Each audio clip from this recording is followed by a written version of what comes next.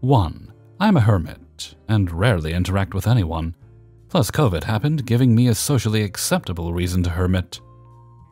I live in a small town in the Rocky Mountains next to the famous Rocky Mountain town here. It's generally quieter and people are pleasant, save for an influx of tourists on the weekend. My GP works in the famous town and I was admitted for a short hospital stay. The problem is, the only CT machine was in the smaller town hospital that I live in, 20 minutes away, so I was sent back to my town for the CT. This is going to sound straight up ridiculous. Everyone around was baffled. I was transported through the back entrance to the ER where the CT machine was located, and straight to the machine. My doctor was waiting back at the other hospital to do another procedure. Busy, crappy day for me, and I wasn't an ER patient, I just needed the CT machine. Granted, being a small town, the ER has a confusing layout, but there are a big set of doors between the ER and the waiting room, like every other ER I've ever been to.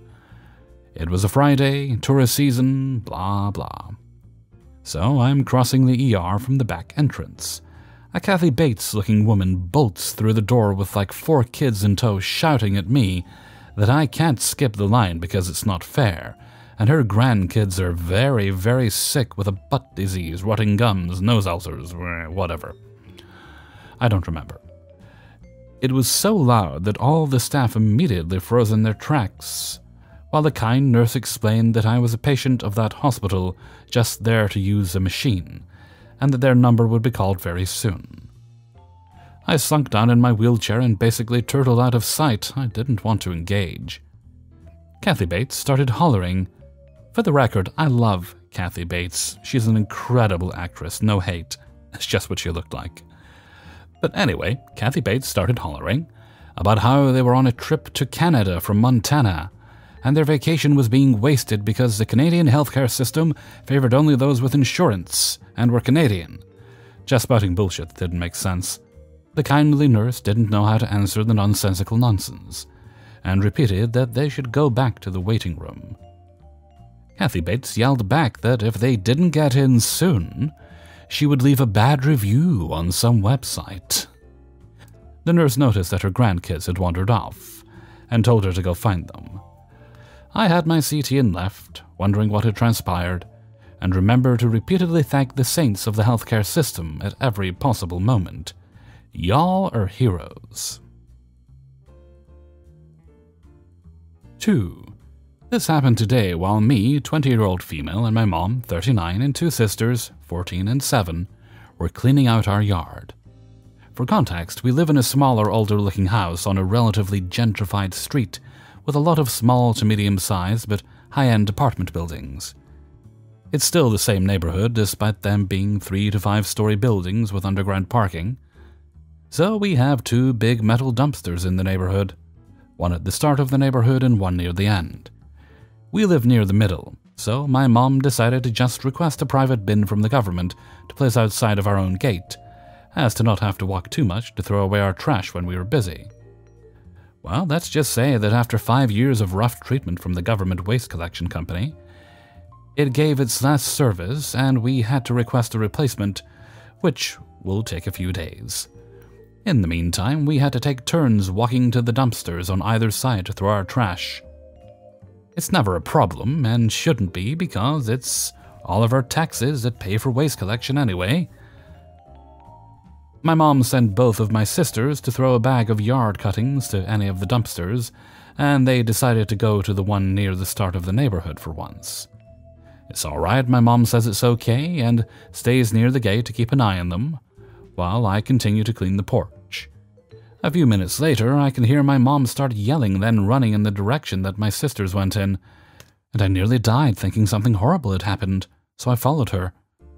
At the start of the neighborhood were my sisters, near the dumpster, that was off to the side of the building, and a woman was full-on screaming at them from her second-floor balcony, with her husband just watching from the sliding door. I couldn't hear what the woman was saying as of yet, but I did hear when my mom started tearing the lady a new one from in front of my sisters when she got there. My mom is a bit of a hothead, and while I am too, she tends to make irrational decisions more, and her English begins to slip up. English is her second language, which makes it hard to get points across or understood. So, as usual, I walk up and take over and tell her to calm down while I deal with the Karen. My mom was pulled back by my sisters to the other side of the road, and I looked up to look at the dumbass on the second floor. "What in the world are you saying, ma'am?" "You can't throw your trash in there. I'm gonna give you the fucking trash collection bill." "Ma'am, this is a public neighborhood dumpster." "I pay to live in this neighborhood and for this trash collection. You can't throw it in there unless you pay for it to be picked up." At this point, I'm utterly confused on whether she was stupid and didn't see the big fat government stamp painted on all sides of the dumpster. "Ma'am, we live in this neighborhood too." She then makes the mistake of ignoring me and looking towards my sisters at the other side of the street and begins to yell her head off. "Both of you take the trash you threw out of the dumpster now, or I'm calling the police." There was a lot more cursing than that. My sisters are 7 and 14. She wanted to call the police on them, which immediately set my mom off again. I was quite irritated. Mom said, "Shut up, I'm their mom, you talk to me or haul ass back into your apartment." "Ma, go home." But this lady is just absolutely screaming and pulls out her cell phone, repeating she's going to call the police and make us pay for trash collection. I immediately lost my patience. "Call them then. Get it over with, call them, and tell them that you want them to arrest a 14-year-old and 7-year-old for throwing trash in the dumpster." The lady seemed taken aback, but began directing this at me again. "I'll have them lock you all up. You're polluting the neighborhood and dumping trash when you don't pay for the service. Take the trash out of the dumpster before I come break all your faces." "You don't pay the waste company either. Call the police and tell them all of this. Do it before I do." That made the husband finally step in, and he pulled her back into the apartment while she still screamed. He came outside by himself while we heard crashing and slamming inside the apartment. "You don't have to take the trash back out of the dumpster, just don't do it again." That made me even more irritated, but I took a few deep breaths. Why can't I throw trash in there? It's the public neighborhood dumpsters, funded by my tax dollars just the same as it's funded by yours. The man had the audacity to snort and shake his head. "I know about your people, sweetheart. Don't lie to us." It clicked on then what they were both insinuating. "You absolute piece of shit. Do not pretend to know anything about me or my family whatsoever." Keep in mind that this is like 10 a.m. on a Monday, and the street was not empty. So the few people going about their business have been stunned by the argument, and a neighbor had already called the police about a public disturbance. The police drive a huge expensive Ford truck that they spent all their money on to get because of course they did. This is a developing country after all. And boy, that whole story that me, my family, the crazy bitch and her husband, and a few neighbors had to recount did not go well for her, especially when they had to step into the apartment building manager's office to review the security footage.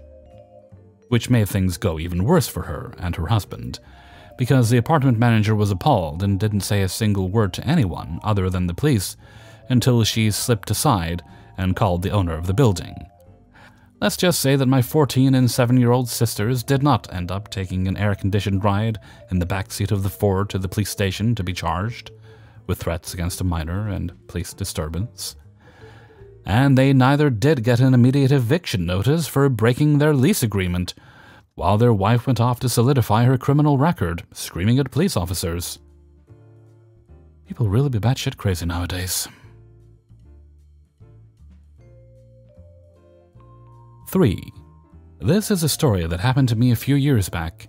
It's between me and my ex, my girlfriend of 3 years at the time, and the last thing we spoke about before she broke up with me 3 days later. It was late 2019, a few days before my birthday. During a time I asked to have a break to think about things and be antisocial. We had been having some issues at the time due to a new member of our friend group who seems to have a need for drama. And the guy she'd been cheating on me with, found out about him maybe a week after the breakup. But that's a whole other entitled story. The week before, we had gotten into an argument about 3 things she had let stew rather than talking to me sooner. It was like a whirlwind. I started getting her to talk and us to make progress on a single topic. before whipping to another before any proper footing could be gained.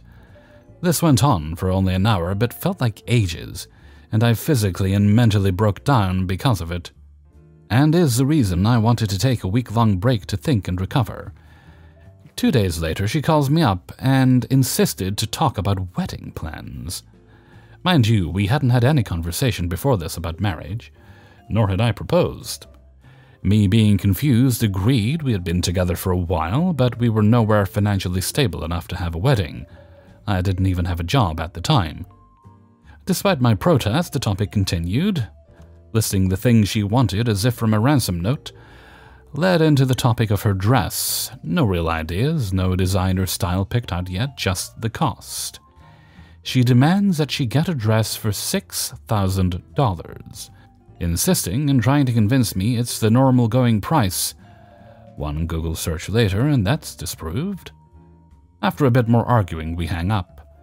The next day it starts again, and by the end of the call I was able to talk the price down to $3,000. Still trying to reason with her and figure out how to finance the rest of this hypothetical wedding. We hang up, and I'm more run down than I was from the argument about the week before. Day 3, and she won't budge from the $3,000 price. Still no designs or styles, just a price tag. I have given up and tried playing devil's advocate. If we're going to pay the like for a dress, let's at least have it custom made, maybe get it made in parts, maybe get it made as a corset with replaceable skirts, a dress for many occasions, maybe made for the honeymoon as well. Ranging from how may I serve or love me daddy to kneel for your queen, or at least made to be adjustable in case we ever wish to renew our vows. But she wouldn't even entertain those ideas. And at the end of the call, I had broke down again sobbing and having an asthma attack. I know, I was so weak, right? Well, I finally had enough and told her I was going to talk to her after the break was up. And then we'd finish the discussion. We never did, however, because of the breakup. And when I found out she was cheating, I was devastated. 2020 was the worst year of my life. But before anyone asks, I am now in a much better place. A loving new girlfriend that values communication as much, if not more so, than I do. A stable job, and I cut out toxic friends from my circle. I have no hate for my ex. I hope she has a very happy life. Just far away from me. 4. So to begin, this story takes place at the height of the pandemic when there were a bunch of new rules being put into place. I work in a mall at a store that is known for its crazy stuff, gag gifts, sex toys, t-shirts, etc. We had issues with people refusing to wear masks. Please, no arguments about masks, that's not what this story is about. And they would try to get around the rule by eating and drinking in the store and claiming, "Oh, I'm just having a drink or a snack." So our head office decided to implement a no food and drinks allowed in store policy. There was also a limit on how many people could be in the store for social distancing. I oftentimes, unfortunately, was left to stand at the door and tell people to put their masks on, no food or drinks, and regulate how many people were in the store at once. It was awful, plenty of stories. Well, one day I stopped this girl and her friend, who looked like teenagers, I'd assume 16, who attempt to walk past me while we're at capacity with a large crepe, which is also dripping whipped cream everywhere. I politely tell them we're at capacity and they'll have to wait, and that food is also not allowed in the store as well, and the following interaction happens. "Hi, we're just at capacity at the moment. It shouldn't be long. We also don't allow food in the store anymore, unfortunately."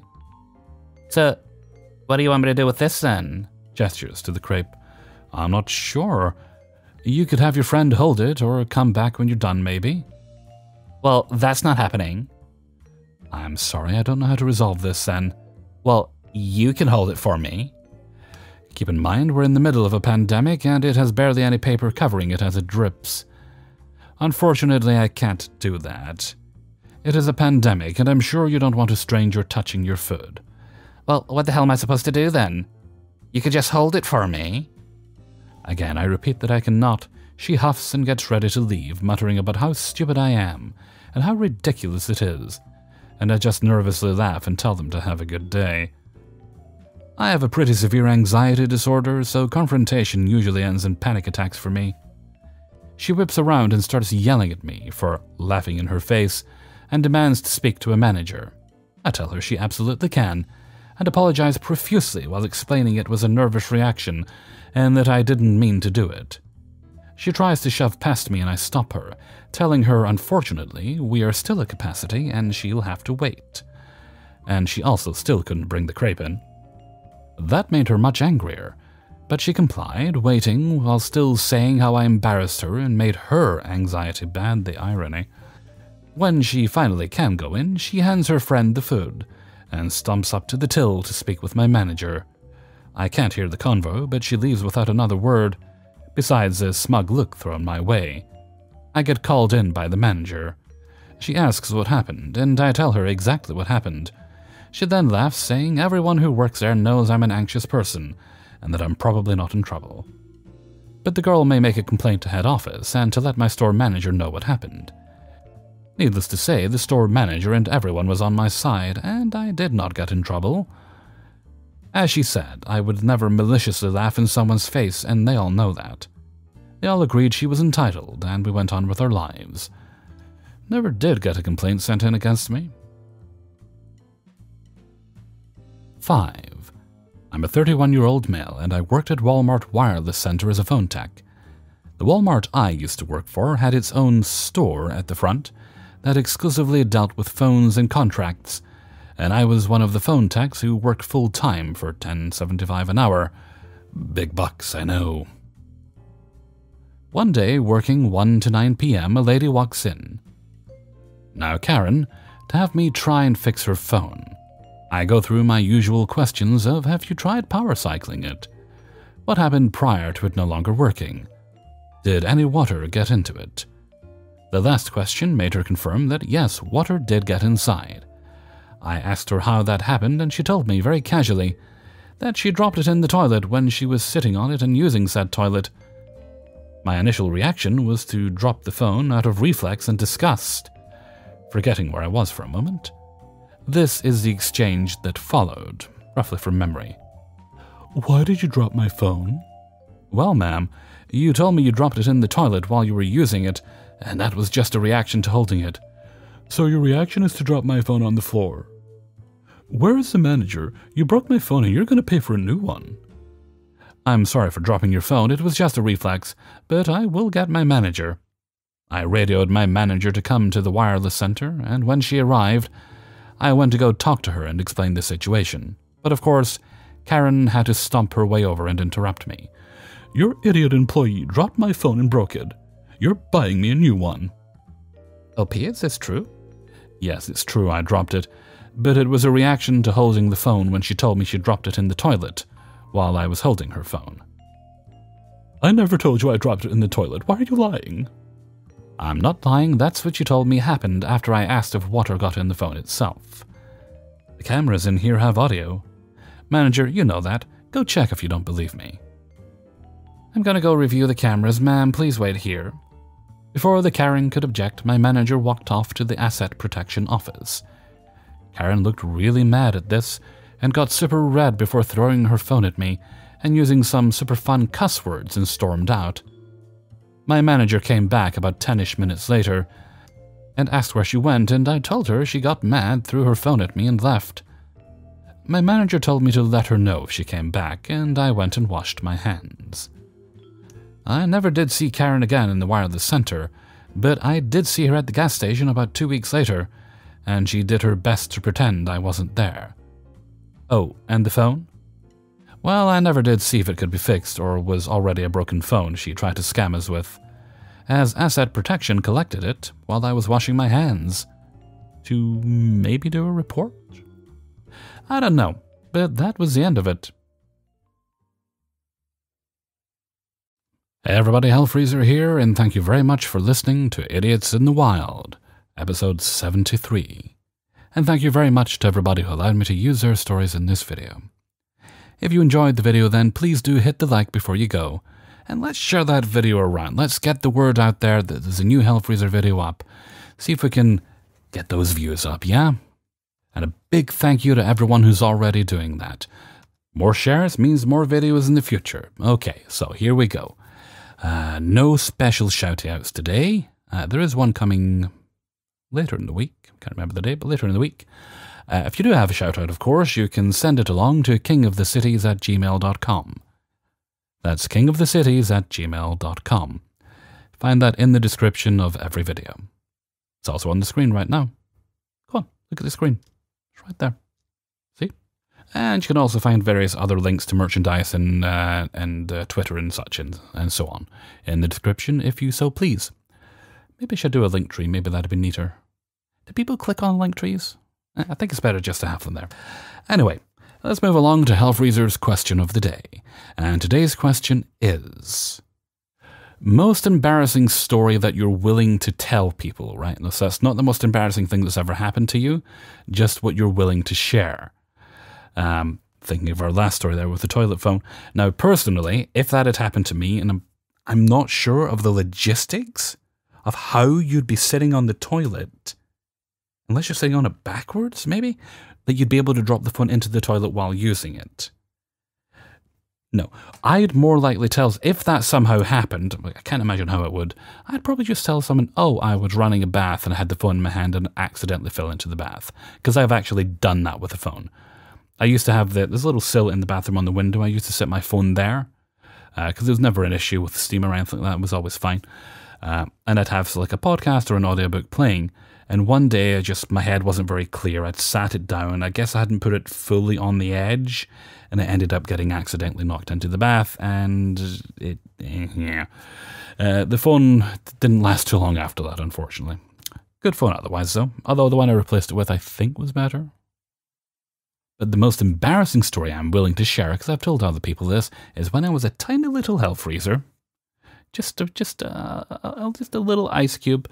I'd gotten out of the bath one day, and this was back in the days when it was common in the UK to have like a lit fire in the house. I was having a good time, just kind of drying myself in front of the fire, and I slipped and fell butt first into the fire. It was not comfortable sitting down for a while after that, shall we say. Everything healed up well, thankfully, no permanent damage. But good times were not had by Tiny Hellfreezer. So maybe you have some other experiences you're willing to share. Let me know in a comment below. Okay, and with that, I'm going to head off for now. So until next time, thank you very much for listening, and take very good care of yourselves.